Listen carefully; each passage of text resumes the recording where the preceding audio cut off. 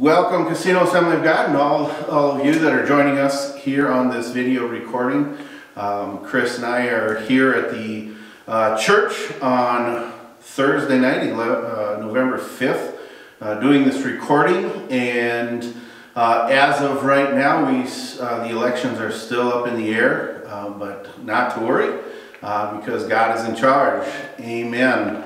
To that, and just a few announcements for what's going to be taking place the next couple weeks. We have canceled church November 4th through November 11th, so Wednesday, Sunday morning, Sunday night, Wednesday night are definitely canceled, but on Thursday, the 12th, November 12th, there is a scheduled board meeting that we will discuss how we're going to go forward with this because of the quarantine, of the COVID stuff hitting a number of our families. Be in prayer for this body, but also this area that it's just been on an increase.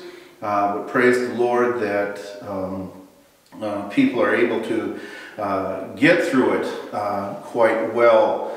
By the grace of God. But again, November 12th, there will be a board meeting, and I'll be talking to the men about that. Make note of November 15th, Christmas shoeboxes are due, and we do have scheduled right now Carl and Sarah Pashi, missionaries that were invited a while back to be a part.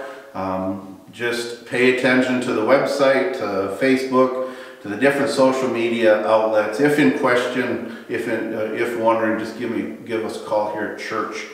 But we do have missionaries coming in on the 15th, the same day as the Christmas shoeboxes that are due. And we do intend to get back to the meeting on a regular basis. November 18th would be Wednesday with the regular meetings going on. Youth pie auction. We are planning to do that on November 22nd after the church service for Speed the Light, the annual youth pie auction for Speed the Light. November 25th, we're planning on doing a casino Thanksgiving and testimony service again, where this body is at, where this community is at with the COVID issue. We may be making changes, but my heart, my desire is to press on and continue to be able to come together in as much as we can. One last announcement, unless Chris tells me that there's another one that I ought to do. We do have a live nativity coming up December 9th and 10th. We do plan on having an informational meeting. Organizational meeting, so pay attention to that, so that we would be able to do that ministry as well. We are going to do our best not to allow anything to hold us back from doing ministry or ministering to one another. So thank you so much again for being a part of this video, watching it. May you be blessed with God's word and encouraged as being a part of the body of Christ, not just Casino Assembly of God, but the body of Christ. If we claim to have Christ in us, then whoever claims that as well is also our brother and sister in the Lord Jesus Christ. So again, thank you so much for being a part of this video. Hey, let's get into God's Word. We'll be in Psalm chapter 20. Psalm chapter 20. So if you grab your Bibles, go grab that cup of coffee, and as we look at Psalm chapter 20 this morning together, we are going to enjoy the Word of God. We apologize for not having live music for us this morning, but again, with the way COVID has struck the area, we had to make some adjustments, but we needed and we desired to get the Word of God into our hearts and our minds. As you are turning to Psalm chapter 20, let me pray one more time. Father, we praise you and adore you. We thank you for your goodness and mercies. Oh, Father in heaven, Lord, we thank you for the technology that we are able to do these kind of things get the word out. Let it be an encouragement and a sharpening to each heart that sees and hears what is being declared from your word. Father, in these times that we live, you are our stronghold. You are that refuge. You are that protection. You are that encouragement in our hearts and our lives. That in Christ Jesus, with Jesus living inside of us, we have nothing to fear, nothing to worry. And so, Lord, just praise you. We thank you, your beauty, your majesty. Father, you are good. You are very good. Thank you, Lord God. We thank you for your word. And as we look to it now, capture our hearts, capture our imaginations. Lord, let us not be distracted, but hear what your Spirit would have for us. In Jesus' name, amen. Psalm chapter 20, verses 1 through 9. I'd like to read that. I'll read it completely, and then we're going to go back basically verse by verse. Psalm chapter 20, verses 1 through 9. May the Lord answer you in the day of trouble. May the name of God of Jacob defend you. May he send you help from the sanctuary and strengthen you out of Zion. May he remember all your offerings and accept your burnt sacrifice. May he grant you according to your heart's desire and fulfill all your purpose. We will rejoice in your salvation, and in the name of our God we will set up our banners. May the Lord fulfill all your petitions. Now I know that the Lord saves his anointed. He will answer him from his holy heaven with the saving strength of his right hand. Some trust in chariots, some in horses, but we will remember the name of the Lord our God. They have bowed down and fallen, but we have risen and stand upright. Save, Lord. May the King answer us when we call. As we look into this chapter this morning, we're living in days of anticipation of a conclusion to an election that is somewhat driving some of us crazy. How did our nation come to this? We're anticipating what direction our country is going to be going in these next months, years ahead of us. We are in the days of hope and frustration with the leaders that have been set up before us. We're in the days of quarantine and fears of illnesses that may come upon us. We're in the days of interrupted work and interrupted living, the living out of our lives. But as we look at this psalm, and many of the psalms, we could probably argue every psalm, declares, there is trouble in this world. Jesus told us that in this world you will have trouble, but I will give you peace. And David understood that. This is accredited to him, and in the writing of this, and looking at it, it appears to be somewhat of a battle prayer. They're getting ready to go into battle, and David's making this prayer. It's could possibly be a battle pep talk to his troops, being able to speak life into their lives and encouragement. And as we go through this, I hope that you find the hope and the encouragement that David is trying to get across to his men, that God's trying to get across to our hearts. That we will live and live victoriously in our Lord and Savior, Jesus Christ. So verse 1, may the Lord answer you in the day of trouble. May the name of the God of Jacob defend you. God is our protection. In Christ Jesus we have this protection. We have this hope. We have this confidence that no matter what comes our way, in those things that I addressed just a little bit ago, in the days that we live in, the things that are coming against us, we can have confidence that God is our protection. In Christ Jesus, he is protecting us. He is sustaining us. He is empowering us. Verse 2, may he send you help from the sanctuary and strengthen you out of Zion. God is found in worship. You look at the word sanctuary, you look at Zion, these are the holy places of God. These are the places where God calls us to. Zion in the Jewish mindset, that's the ultimate place to worship. The sanctuary is the place to go and worship the one true God.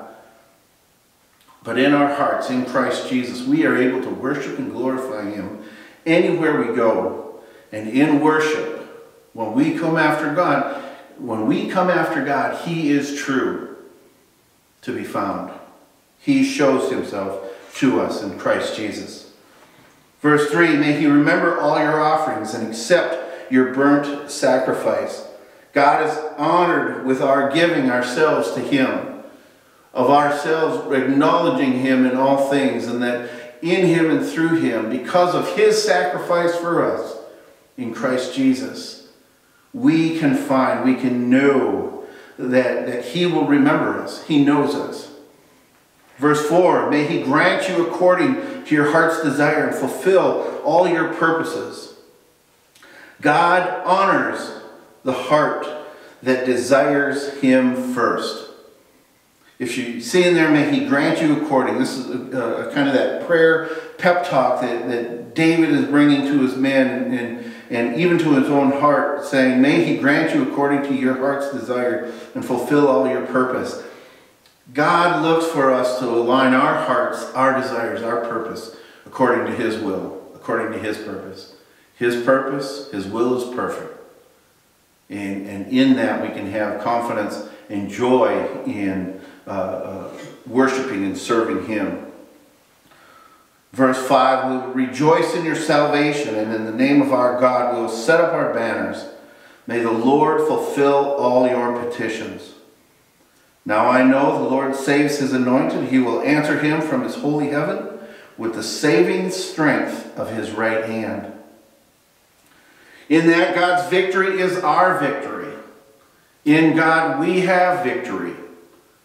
And as we look at this, we see in that verse 5, we rejoice in your salvation. That's our ultimate victory. It's not just in the here and now, but ultimately it's the salvation of eternal life. Living in the presence of God forever. But in the life that we live now, yes, we do have victories. He does save us from situations, and we rejoice in that. But we rejoice in God's salvation for us. We set up our banners. Our lives are His banners that bring Him honor and glory. A banner in the military would go before people, before the troops, to show where the battle's at and what we're fighting for. And God is our banner, and with Christ Jesus in us, we raise up our lives to bring Him glory and honor.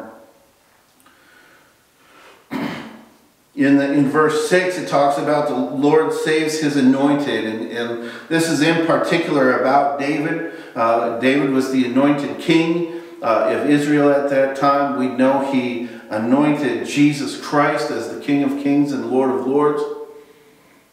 And He and Father God answered David from holy heaven with saving strength of His right hand, protecting David through situations. God's hand was upon Jesus as He walked this earth. And today we know that Jesus sits at the right hand of our Heavenly Father, waiting to come in the clouds and call the church home. We anticipate that. The anointed King of Kings, the anointed Lord of Lords, the Messiah, Jesus Christ, our Lord and Savior. Verse 7 and 8, these are two of the verses that really drew me, that God drew me to, I felt, for this week because of the day of the craziness of what we live in. Some trust in chariots, some in horses. If you think about that, some trust in chariots. Some people trust in the man-made objects that were created by the hands of man, given the wisdom by God, the knowledge to do it. But yet, we place our trust in those things to save, to protect, to guide and lead us through life. And they're empty. They're empty. Some in horses. People look at the natural. People look at the things of this earth and think, wow, you know, if we worship this, or if we honor these natural things, they will save us and protect us. We put our hope that this earth, with climate change going on, so-called climate change going on, that this earth is going to protect us. There's a radio show, I think it's still going on, but in it, it says, the earth is not your mother. The earth is not your protector. The earth was placed here for our enjoyment and for us to take care of it. But we don't trust in chariots. We don't trust in horses. That last half, but we will remember the name of the Lord our God. That is what we put our trust in. That is where our hope is found. In that alone. There is nothing besides the name of the Lord our God. And in there it is Yahweh, the Lord our God, Elohim, which is the self-existent, sovereign God, who was and is to come. That's who we look to. We don't look to a president. We don't look to a Senate or a House of Representatives. We don't look to a governor. We don't look to the possessions we have to make us happy, to get us through the day. We look to our Heavenly Father, that we have been able to come to Him through His Son, Jesus Christ. Verse 8, it says, they have bowed down and fallen. That's talking about the people who put their trust in these things. They fall down before these. They have fallen. They've stumbled. They've put their trust in the wrong things. And David is saying, put your trust in God. Put your trust in God. Last part of 8, but we have risen and stand upright. The people that place their heart, place their hope, place their confidence in God the Father in heaven, in Christ Jesus, are sure not to stumble, not to struggle, not to fall. Christ will help us through the obstacles. Christ will help us through the struggles, the trials, the tribulations that are set before us. God protects us and takes us through it all. In the final verse, save, Lord. May the King answer us when we call. That desperate cry of heart, of every human heart, that cries out, Lord, save me. Save me from the wickedness. Save me from the wickedness coming against me. Save me from my own sin. Save me from the death that sin is going to bring. And the last part of that, it says, may the King answer us when we call. The King does answer. The King does answer. A number of times in Scripture it says, he who calls upon the Lord will be saved. Our effort, our call is to call upon the Lord. He's true, He's faithful, He's just, and He will save. The heart that bends before the Heavenly Father, the heart that bends their knee before God and say, God, I need you, I am a sinner. Forgive me of my sin. Help me to be right with you. And He does that through His Son, Jesus Christ, who the Father sent to the cross, to the grave, and ascended into heaven, that all who call upon the name of Jesus Christ, the Lord and Savior, the King of Kings, will be saved. My hope, my desire is that as we continue in the weeks and months ahead of us, in this nation of uproar and chaos, seeming chaos, it's not a shock to God. It's falling into place right where God needs it to be, so we can trust Him. But as we go forward, put and keep and maintain your heart before God, saying, God, our hope is in you. It's not in man. It's not in the man-made laws or governments. It's in you. You are sovereign over all things. If you are making your decision for Jesus right now, I encourage you to call the church, to contact somebody here at Casino Assembly of God, or if you know somebody is a Christian, you go talk to them and let them know that you gave your heart to Jesus. They want to know, we want to know, that we can walk alongside of you and see you mature, see you grow in Christ Jesus. And that God can work in you the same way He's working in each and every one of us that call upon Him, follow after Him, and honor Him.